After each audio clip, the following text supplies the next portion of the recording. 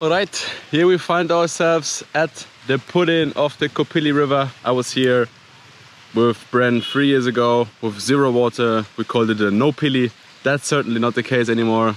The river behind me is full of juice, which is good news.